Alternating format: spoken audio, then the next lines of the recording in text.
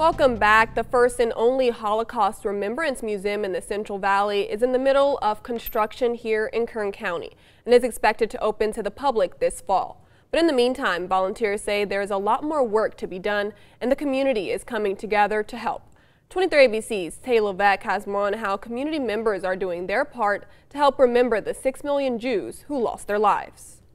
She Power Leadership Academy volunteers are helping create a Holocaust memorial by cleaning and sorting 80,000 buttons just like this.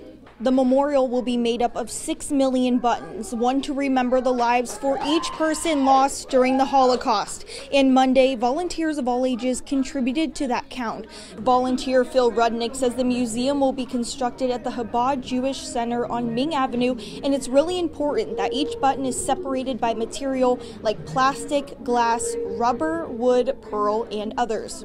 All those buttons have to be sorted in certain categories before they can actually be put into a sacred vault, transparent plastic vault, 6 of them containing 1 million buttons in each one. Rudnick says it is not known how many buttons have been sorted, but organizations all over Kern County have been helping sort for months, and says the Chabad of Bakersfield still needs help so it stays on schedule to open the museum to the public in the fall.